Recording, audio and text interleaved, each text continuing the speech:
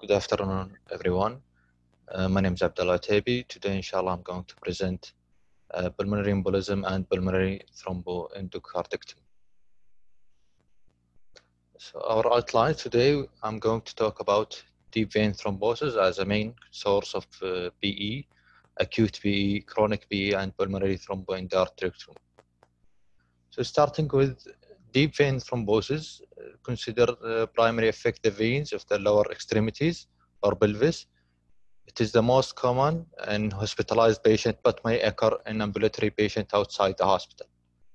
The process may involve superficial as well as deep veins, but superficial vein thrombosis does not generally propagate beyond this sphenofemoral junction, and therefore very rarely it causes PE.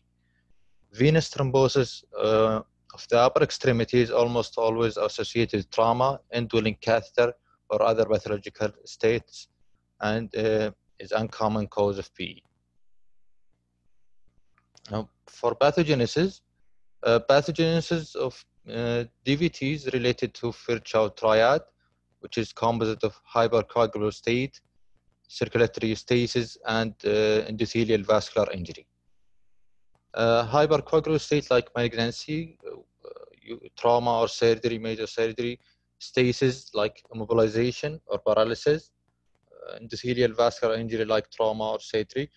Immobilization by far the most important cause of venous stasis in hospitalized patient, and in case of hypercoagulable state, three uncommon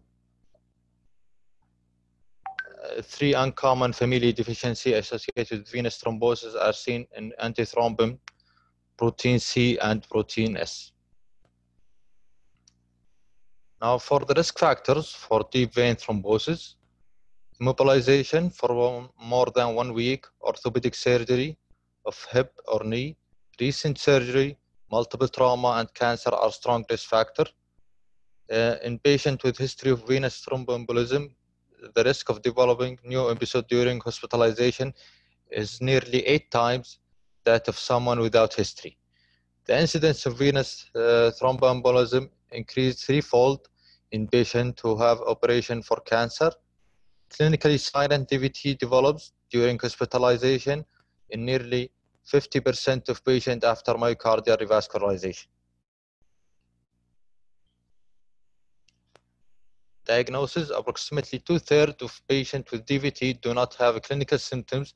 Therefore, the diagnosis depends on the high degree of clinical suspicion and variety of objective diagnostic tests.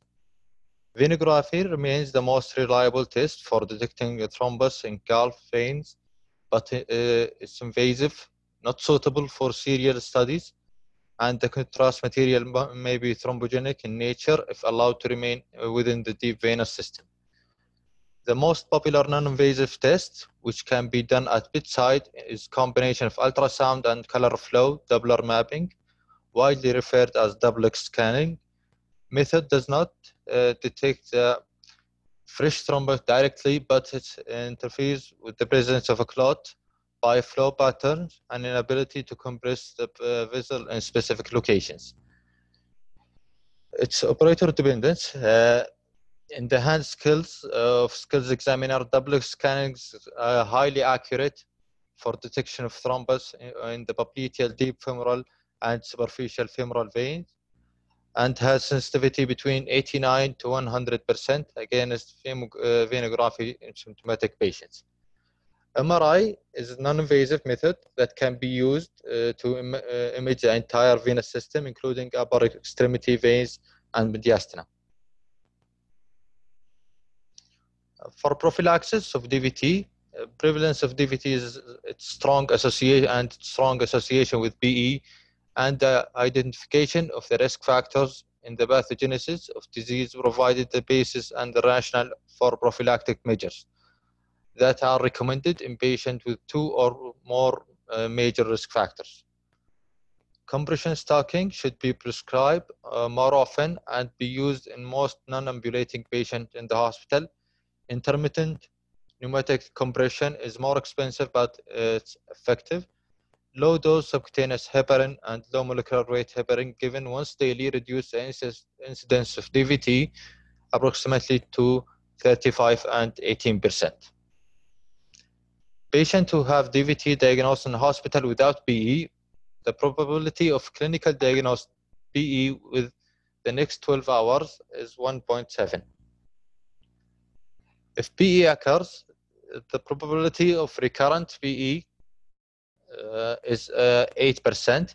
6 months of warfarin anticoagulation is recommended for patients who have DVT with or without PE as a prophylaxis against recurrent disease.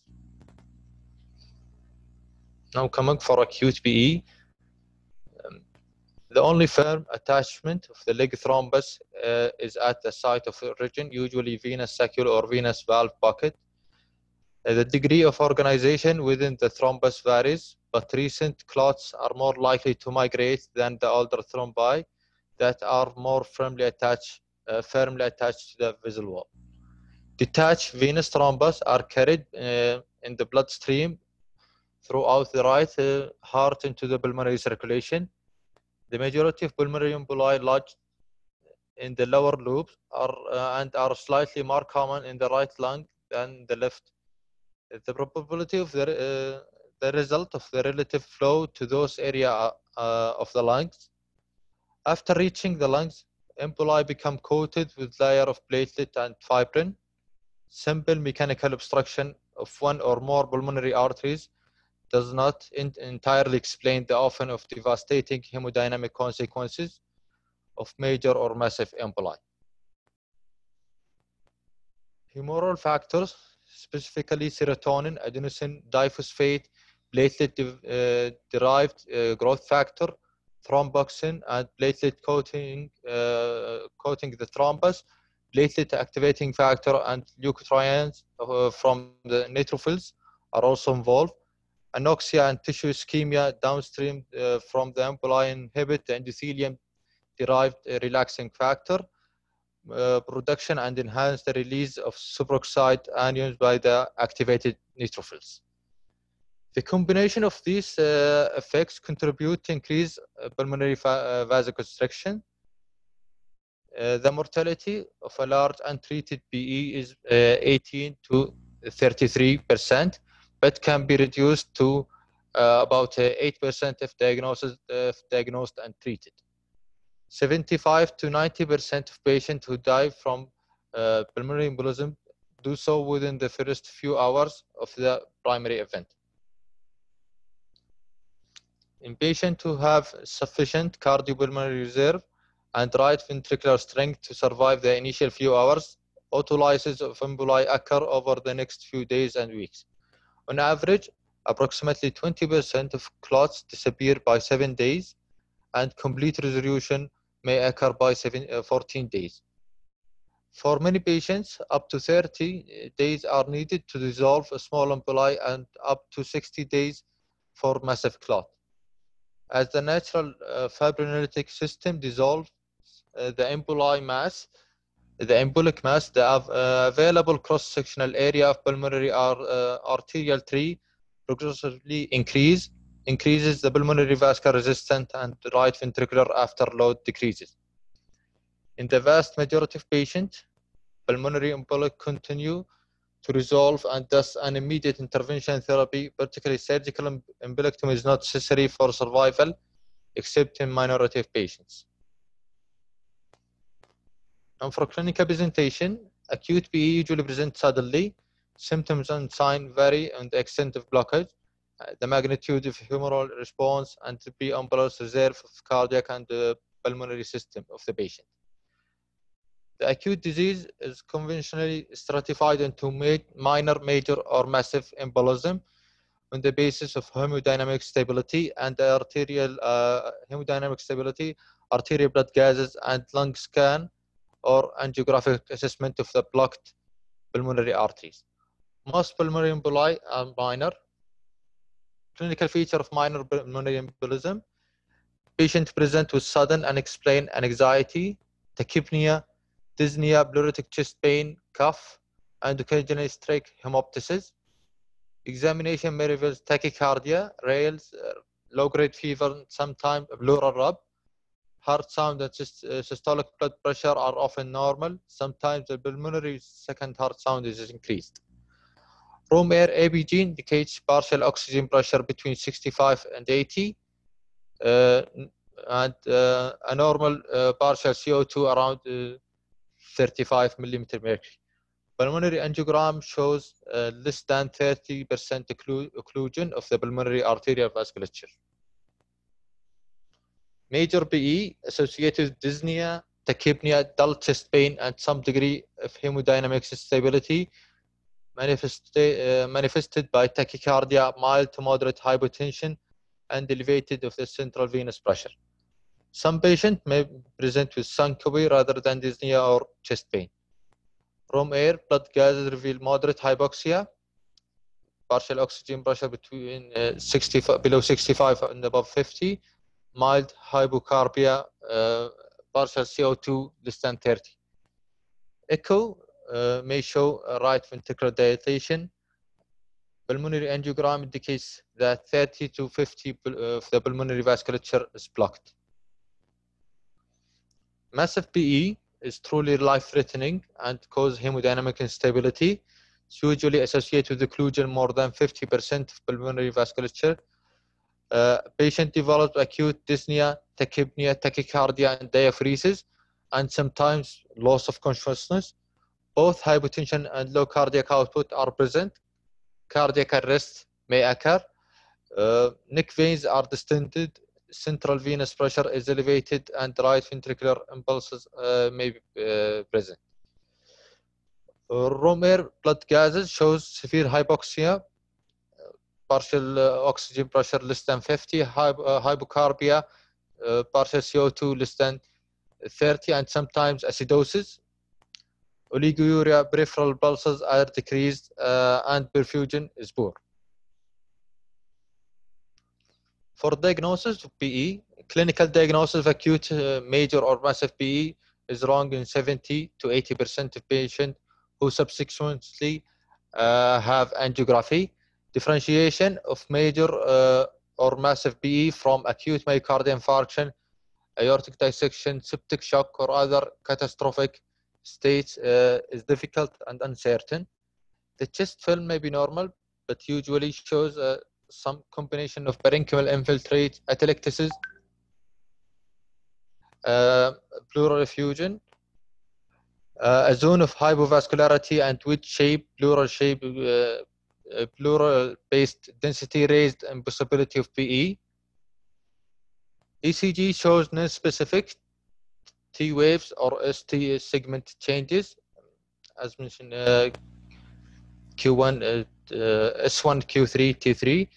Minority of patients with massive embolism, 26%, may show evidence of corbel right axis deviation or right bundle branch block. Echocardiogram shows right heart dilation, raises the possibility of major or massive PE. A Schwann catheter generally shows pulmonary arterial desaturation, less than 25%, but usually does not show pulmonary hypertension over 50 millimeter mercury because of low cardiac output and cor pulmonary. Ventilation perfusion scan will provide a confirmatory evidence, but this study may be unreliable because of pneumonia, atelectasis, previous pulmonary emboli, and other condition which may cause mismatch in ventilation and perfusion and mimic a positive result. In general, negative VQ match scan essentially exclude the diagnosis of clinically significant PE. VQ scan are interpreted as a high, intermediate, or low probability of PE to emphasize the lack of specificity but high sensitivity of the test. Pulmonary angiograms provide the most definitive diagnosis, but collapse of the circulation may not allow the time for this procedure, and pulmonary angiogram should not be performed in patient with if the patient's circulatory cannot be stabilized. MRI and CT angiography are better non-invasive methods for the diagnosis of pulmonary emboli and to provide specific information regarding the flow within pulmonary vasculature.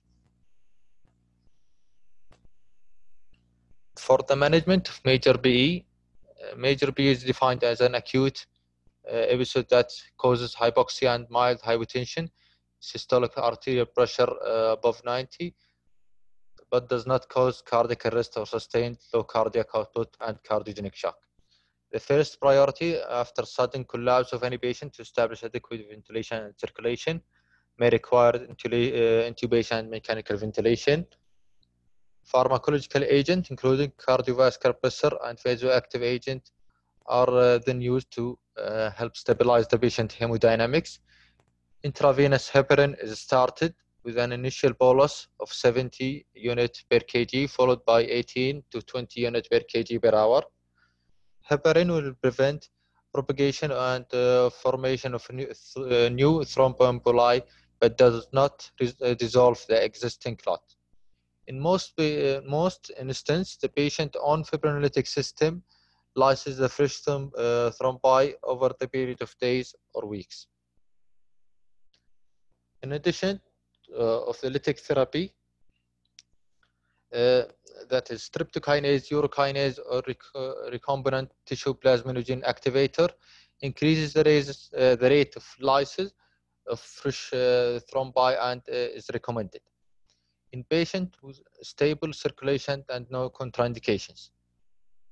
This increases the rate of lysis of fresh pulmonary clots over that of heparin alone during the treatment, but there is little difference in the amount of residual thrombus between the two treatments at 5 days or thereafter. There is also no statistical difference in mortality or in the incidence of recurrent PE, but more recent experience shows trend toward a better result with thrombolytic therapy because more rapid reduction in the right ventricular afterload and dysfunction. There are no data that indicate that thrombolysis reduces subsequent development of chronic pulmonary thromboembolism and pulmonary hypertension. Compared with heparin therapy alone, thrombolytic agents carry a higher risk of bleeding complication, and despite precautions, bleeding complications occur in approximately 20% of patients. Mechanical removal of pulmonary thrombi is possible by catheter device inserted into the femoral or jugular vein. Successful extraction of clot with meaningful reduction in the pulmonary arterial pressure varies between 60 to 84%. Management of acute massive PE.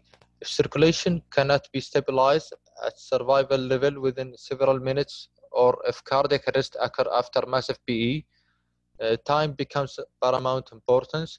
11% of patients with fatal PE die within the first hour, 43 to 80% within 2 hours, and 85% within 6 hours. The relative infrequency of treatment opportunity in massive PE, mitigating the factor, and lack of clear criteria for prescribing medical or surgical therapy leave the management of PE is unsettled. When surgery is not immediately available, in patients who may not be surgical candidate, or in whom an alternative diagnosis seems more likely, emergency extracorporeal life support using peripheral cannulation is an attractive alternative. Role of emergency pulmonary thromboembolectomy. Emergency pulmonary thromboembolectomy is indicated for suitable patients with life-threatening circulatory insufficiency. TE and Doppler mapping intraoperative can confirm or exclude the diagnosis of PE. TE will indicate increased right ventricular volume, poor right ventricular contractility, and tricuspid regurg, which are strongly associated with massive PE and acute cor pulmonale. Echocardiographic detection of large clot trapped within the right atrium or ventricle in a hemodynamically compromised patient with a massive acute PE is another indication for emergency pulmonary thromboembolectomy. Also, anticoagulation for 6 months is recommended for most patients with PE, but an inferior vena cava filter is recommended for patients with contraindication. to anticoagulation or with recurrent PE, or those who will require pulmonary thromboendarterectomy. Now coming for the chronic thromboembolic pulmonary hypertension. Pathophysiology, most individuals with chronic pulmonary thromboembolic disease are unaware of past thromboembolic event and give no history of DVT. The origin of most cases is, of unresolved pulmonary emboli are from acute embolic episodes. The volume of acute embolic material may simply overwhelm the lytic mechanism. Total occlusion of a major arterial branch may prevent lytic material from reaching and therefore dissolving the embolus completely. Repetitive emboli may not be able to be resolved. The emboli may be made of substance that cannot be resolved by a normal mechanism, already well-organized fibrous thrombus, fat, or tumor. After the clot becomes wedged, the pulmonary artery, in the pulmonary artery, one of the two processes occurs. One, organization of the clot proceeds to canalization, producing multiple small endothelialized channels separated by a fibrous septa in bands and web. Two, complete fibrous organization of the fibrin clot without canalization may result, leading to solid mass of a dense fibrous connective tissue totally obstructing the arterial lumen. In patients with thromboembolic disease, however, we frequently detect pulmonary hypertension even when less than 50% of vascular bed is occluded by thrombus. It thus appears that sympathetic neural connection, hormonal changes, or both might initiate pulmonary hypertension in the initially unaffected pulmonary vascular bed. The process can occur with an initial occlusion either being in the same or contralateral lung. Clinical presentation, there are no signs or symptoms specific for chronic thromboembolism. Most common symptoms associated with thromboembolic pulmonary hypertension, as with all other causes of pulmonary hypertension, is exertional dyspnea. Non-specific chest pains, tightness occur in approximately 50% of patients with more severe pulmonary hypertension. Hemoptysis, peripheral edema, epigastric or right upper quadrant fullness or discomfort may develop as a result of right heart fail or cold pulmonary. Physical signs of pulmonary hypertension are the same no matter what the underlying pathophysiology. Initially, jugular venous pressure are characterized by large A wave, then the V wave become predominant. Hypoxic and slightly cyanotic clumping is a common finding. Second heart sound is often narrow, split, and varies normally with respiration. Sharp systolic ejection click may be heard over the pulmonary artery. As the right side fails, right atrial gallop usually is present. A tricuspid insufficiency develops because of the large pressure gradients across the tricuspid valve in pulmonary hypertension. The murmur is a high-pitched and may not exhibit respiratory variation. A murmur of pulmonary regurgitation may also be detected. Pulmonary function tests reveal minimal changes in the lung volume and ventilation. Patients generally have a normal or slightly restricted pulmonary mechanics. Most patients are hypoxic. Room air arterial oxygen tension ranges between 50 to 83 millimeter mercury. CO2 tension slightly reduced and compensated by reduced bicarbonate. Dead space ventilation is increased. Ventilation perfusion studies show moderate mismatch with some heterogeneity among various respiratory units within the lungs and correlate poorly with the degree of pulmonary obstruction.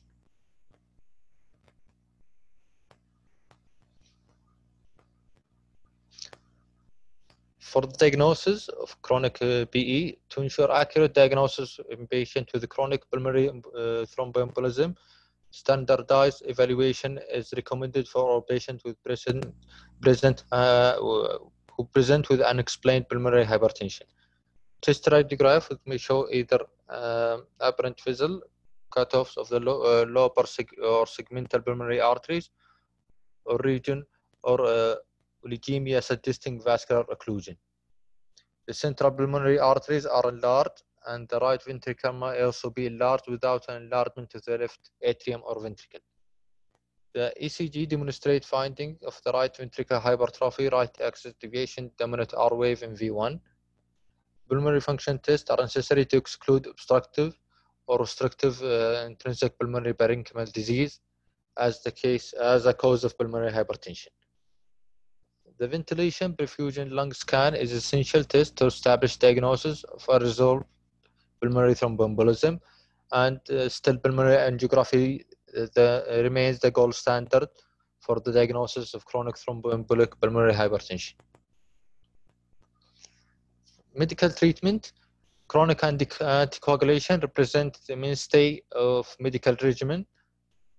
This is primarily used to prevent future embolic episodes. Inferior vena cava filters are used routinely to prevent recurrent embolization.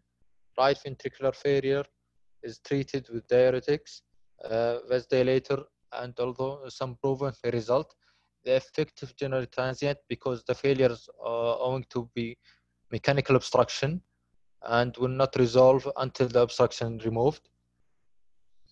Because of bronchial circulation, pulmonary embolization seldom result in tissue necrosis. Surgical endarterectomy, therefore, will allow distal pulmonary tissue to be used once more in gas exchange. Now coming for pulmonary thromboendarterectomy. Any questions so far?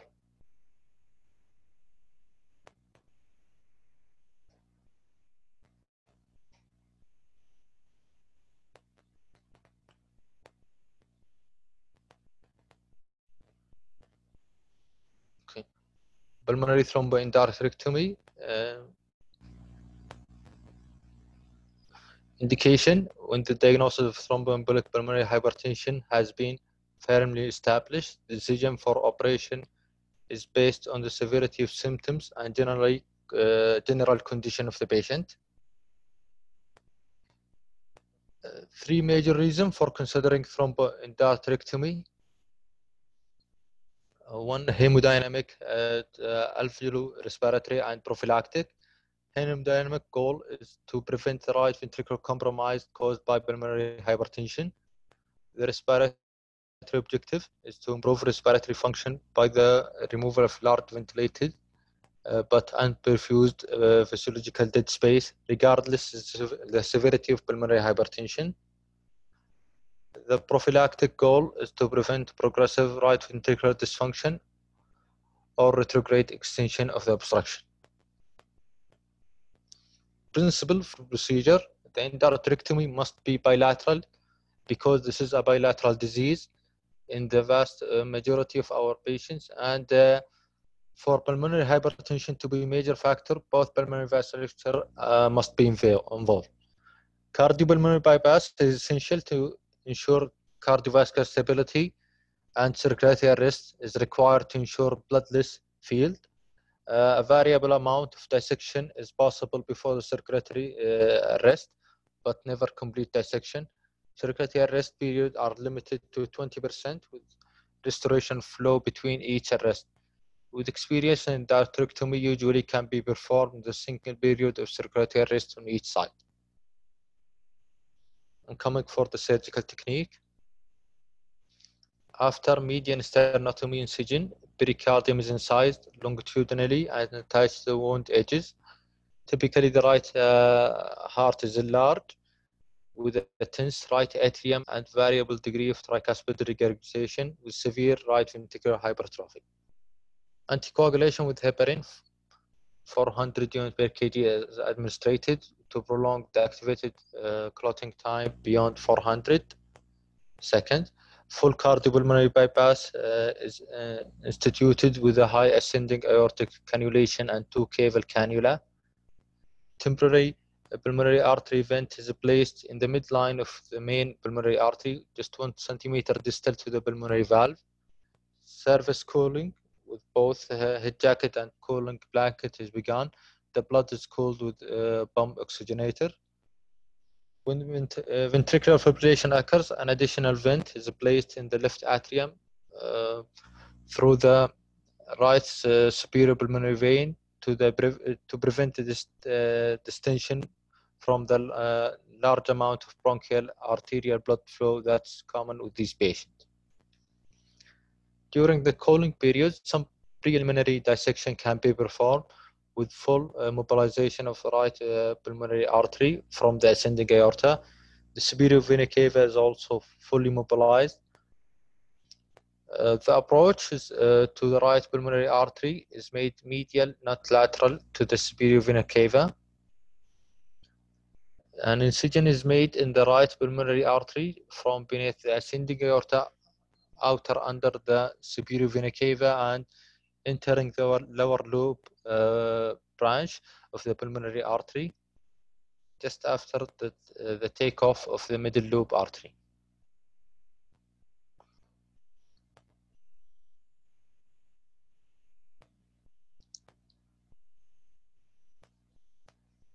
The incision stays in the center of the vessel and continues into the lower rather than the midline lobe artery. Any loose thrombus, if possible, if present, is now removed to obtain good visualization.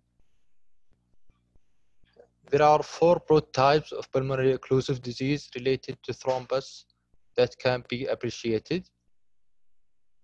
Type 1 disease account 15% of cases, refer to the situation in which major vessel clot is present and readily visible in the opening of pulmonary arteries. Type 2, 50% cases, no major vessel thrombus can be appreciated. In this case, only thickened intima can be seen, occasionally with webs, and the endarterectomy plane is raised in the main lobar or segmental vessel. Type 3, which is 30%, patients present to the most challenging surgical situation. The disease is very distal and confined to segmental and subsegmental branches. No occlusion of vessel can be seen. The endarterectomy plane must be carefully raised in each segmental and subsegmental branches.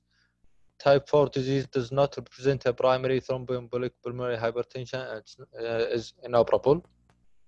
Here at the picture, this is a picture of type A, which is usually in the major pulmonary vessel. Type 1, type 2, and type C, which usually present segmental and subsegmental vessel. After dissection, microtome knife is used to develop the endarterectomy plane posteriorly, because any endarvent egress this site could be required readily or simply left alone. When the patient temperature reaches 20 Celsius, the aorta is a cross clamp and single dose of cold cardiologic solution is administered. Additional myocardial protection is obtained by the use of cooling jacket. The entire procedure is now performed with a single aortic cross clamp period, with no further administration of cardiologic solution.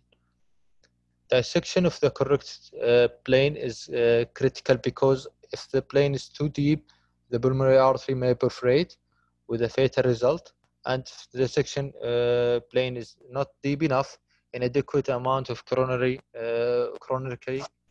thromboembolic material will be removed. The ideal layer is marked with a barely white plane which strips easily. There should be no residual yellow plaque. If the dissection is too deep, reddish or pinkish color indicate that adventitia has been reached. More superficial plane should be sought immediately. Once the plane is correctly developed, a full thickness layer is left in the region of the incision to ease the subsequent repair. The endarterectomy is then performed with the Evergent technique using specially developed dissection instrument called Jameson aspirator filling probe. Because the vessels is partly everted and subsegmental branches are being worked on, a perforation here will become completely inaccessible and invisible later. Once the right-sided endarterectomy is completed, circulation is restarted and the arteriotomy is repaired with the continuous 6-0 polypropylene suture. Now the surgeon moves to the patient's right side, pulmonary vent cath is withdrawn and an arteriotomy is made either from the side of pulmonary vent hole or adjacent to it, out laterally beneath the pericardial reflection and again into the lower lobe, but avoiding entering into the left pleural space. Additional lateral dissection may be endanger the left phrenic nerve and makes subsequent repair of left pulmonary artery more difficult. There is often lymphatic vessel encounter the left pulmonary artery at the level of pericardial reflection called Jameson's lymphatics, and it's wise to clip this before being divided with the pulmonary artery incision. The left-sided dissection is virtually analogous in all respect to that accomplished in the right side. By the time the circulation is arrested once more, it will have been hemodynamics. The cardiac output is generally high with low systematic vascular resistance. Temporary pacing wire are placed. Wound closure is routine. For post-operative care, all patients are mechanically ventilated overnight. Higher minute ventilation is often required early after the operation to compensate for the temporary metabolic acidosis that develops after a long period of circulatory arrest, hypothermia, and cardiopulmonary bypass. Tidal volume higher than those normally recommended after cardiac surgery. Maximum inspiratory pressure is maintained below 30 centimeters of water if possible. Extubation should be performed on the first post-operative day whenever is possible. Diuresis. After hypothermic circulatory arrest, patient initiate an early spontaneous aggressive diuresis for unknown reason.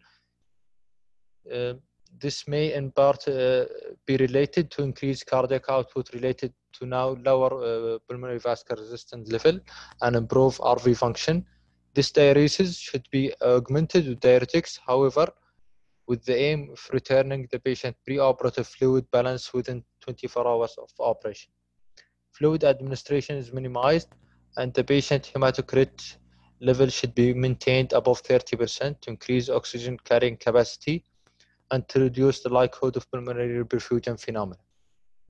Arrhythmias, the development of atrial arrhythmia approximately 10%, but nowadays the setting and the size of this incision may be helpful in the reduction of the incidence of these arrhythmias.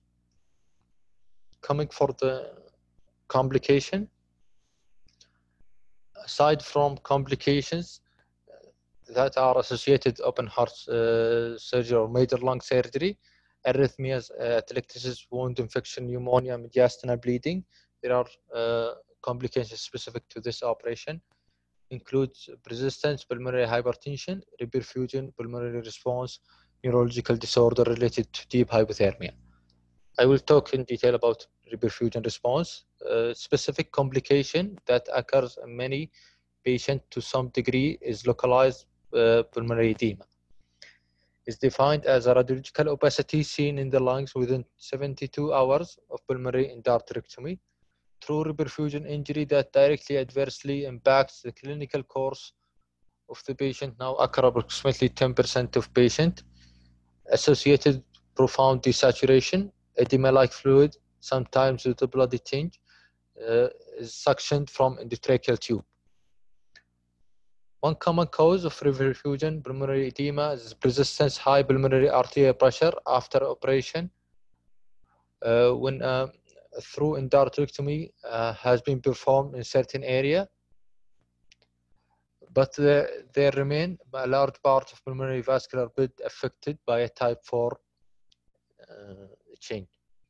This complication should be managed, if possible, by identification of the affected area by bronchoscopy and balloon occlusion of the affected lobe. Anticoagulation can be normalized. Last slide for the management of reperfusion response. Early measures should be taken to minimize development of pulmonary edema by diuresis, maintenance of hematocrit level, and the early use of peak in the expiratory pressure. Once the capillary leak has been established, however, treatment is supportive because of reperfusion. Pulmonary edema will eventually resolve if satisfactory hemodynamics and oxygenation can be maintained. Hematocrit is kept high from 32 to 36, and patient undergoes aggressive diuresis even if this required ultrafiltration. The fraction of FI2 level is kept as low as compatible with oxygen saturation of 90%. A careful titration of positive end expiratory pressure is carried out with the progressive transition from volume to pressure limited inverse ratio ventilation and the acceptance of moderate hypercapnia. The use of steroid is disencouraged because they are generally ineffective and may lead to infection. Inhaled nitric oxide at 20 to 40 parts per million can improve the gas exchange. Extracorporeal perfusion support like extracorporeal membrane oxygenator or extracorporeal carbon dioxide removal can be used until ventilation is resumed, usually after 7 to 10 days. Thank you.